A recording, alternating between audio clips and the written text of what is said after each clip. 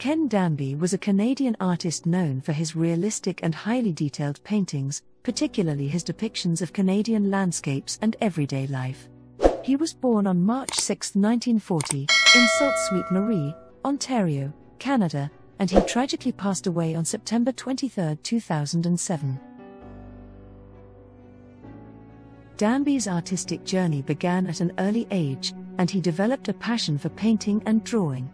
He studied at the Ontario College of Art, now known as the Ontario College of Art and Design University, in Toronto, where he honed his skills and developed his unique style.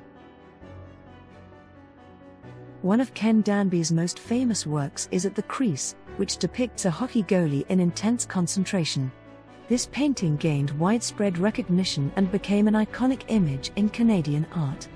His attention to detail and ability to capture the essence of Canadian life in his work made him a celebrated artist in his home country. Danby's art often featured Canadian landscapes, rural scenes, and portraits. He was known for his meticulous attention to detail and his commitment to realism. His works typically portrayed a sense of quiet contemplation and captured the essence of everyday life in Canada. In addition to At the Crease, some of his other notable works include Lacing Up and The Outlaw.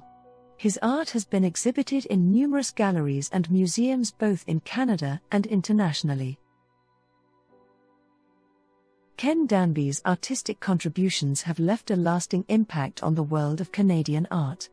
His realistic style and ability to capture the beauty of his homeland continue to be celebrated by art enthusiasts and collectors alike. Although he is no longer with us, his work remains an important part of Canada's artistic heritage.